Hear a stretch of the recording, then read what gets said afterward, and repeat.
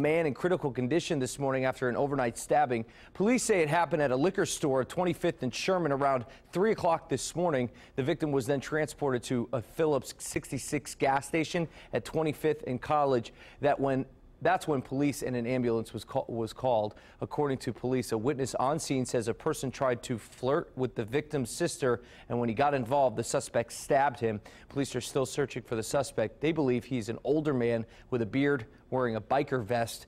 We're following both of these stories closely, and we'll bring you updates as soon as we get them on air and on WishTV.com.